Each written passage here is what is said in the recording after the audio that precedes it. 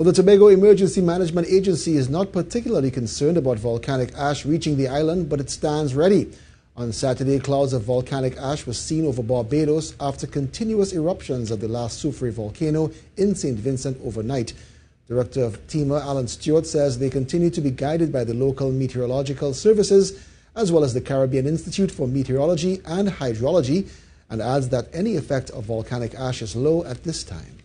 And the upper levels are really moving to the east. As you know, Trinidad and Tobago is situated 11 degrees north of the equator, and therefore we seemingly are safe for now. But we have to use the advantage of our location to see how best we can assist in more ways than one. Mr. Stewart adds that Tobago is also doing its part to assist St Vincent and Barbados. We have started the process of gathering relief items. We have received the needs list.